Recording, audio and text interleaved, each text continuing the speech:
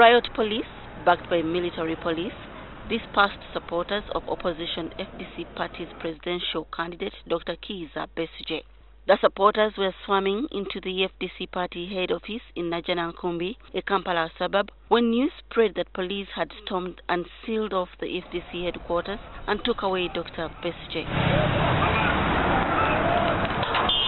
The protesters engaged the police in running battles for nearly an hour.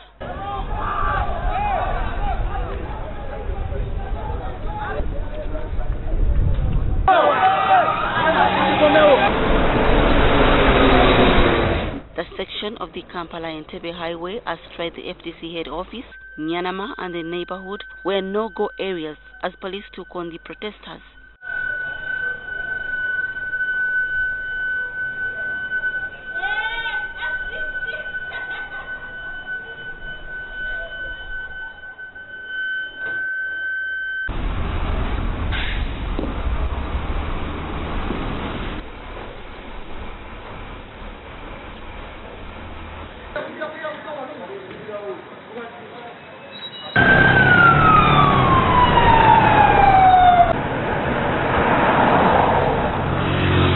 Police fired copious amounts of tear gas to disperse the rowdy crowd.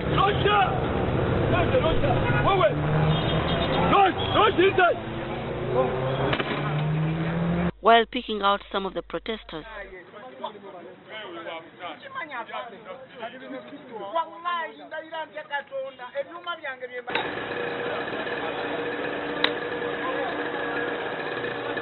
In another Kampala suburb of Besigye, this woman was separated from her child after she was arrested.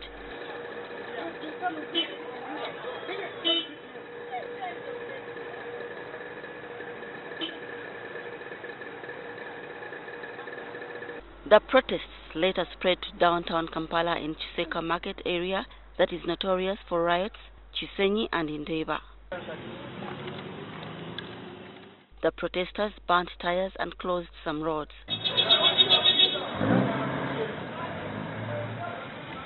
Military police and regular soldiers played an active role in quelling the riots.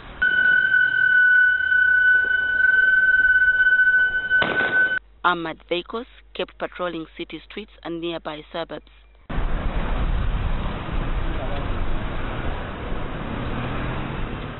Irene Namialo, NTV.